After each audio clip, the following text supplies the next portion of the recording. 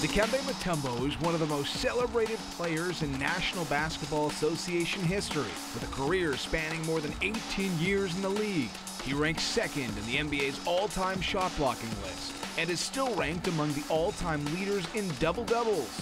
He's kept himself busy since retiring in 2009, taking his trademark finger wag to become a pitchman for the likes of Geico. Not in my house. Ramping up his humanitarian efforts and investing his money in a wide range of projects from retail to oil and gas exploration and now tech startups in Canada. There are people coming, I'm sure, all the time with different ideas, all sorts, I would imagine. Certainly now there's so many startups around the world. It's an exciting time. It's very exciting. But how do you make that decision on what companies you want to get involved with? By finding your passion. You have to do your own research. You have to do more diligent work. For like, I give you an example of Flipgive. Why did I feel that I should invest in Flipgive? Why did I feel that I need to go around and speak about Flipgive? Because I found a passion on the work Flipgive is doing.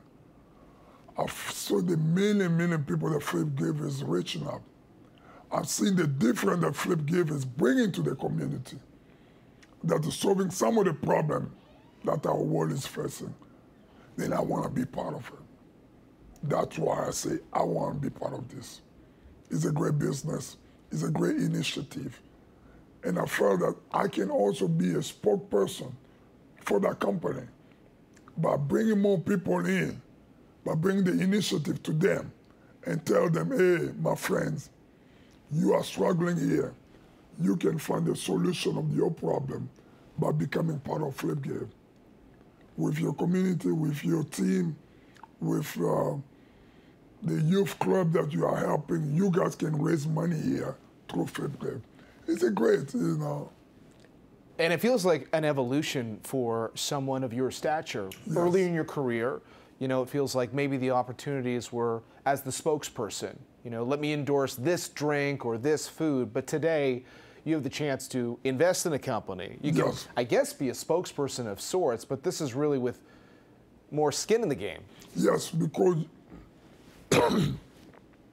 it's good to be a spokesperson, but sometimes it's good to have your foot in,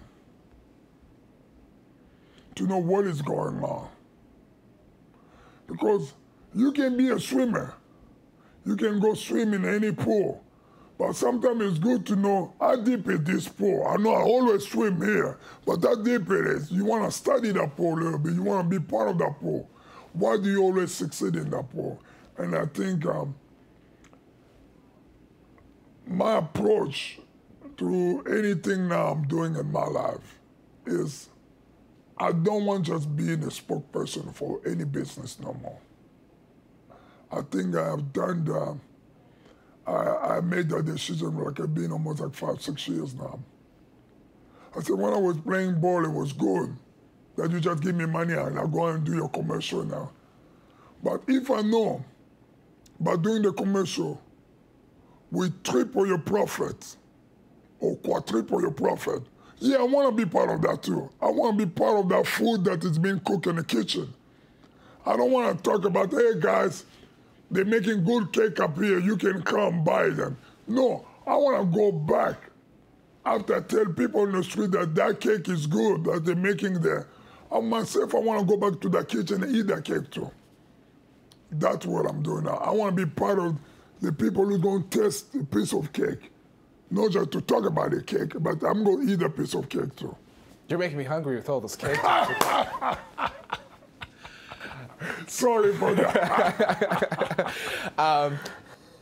Is there anything in business that you haven't yet done that you'd still like to do? Your name has come up in the past as, you know, maybe a sports team owner. Is there anything that hasn't come up to play yet that you'd like to do?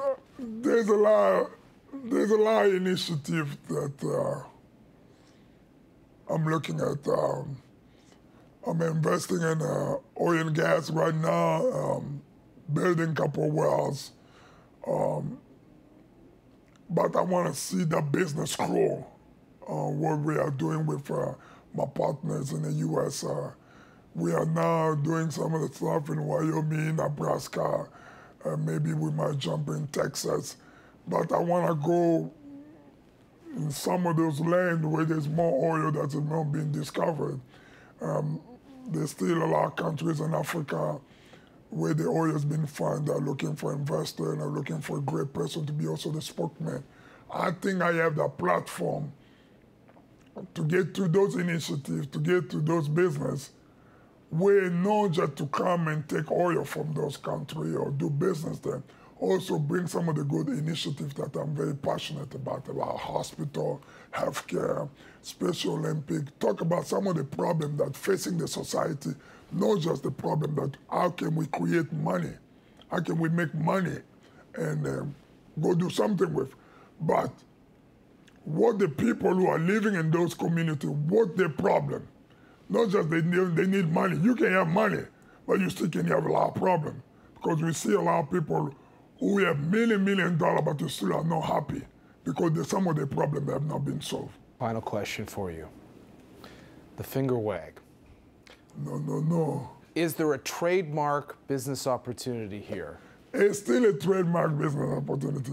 If you look at every one of the commercials that I've done lately since I retired, a lot got to do with no, not today, not to my house. So you saw Exxon, you saw Geico, any commercial now I'm doing, every company is asking me, we need that finger wag. Do you own that finger? Of course. Anyone who's trying to use it need to still have to ask me. Need to ask a permission. You might not need to pay me. Just let me know, hey, Dikembe, we're going to be doing this in our commercial because otherwise I'm going to come back after you, tell you what are you doing. That's not your logo. Leave my things alone.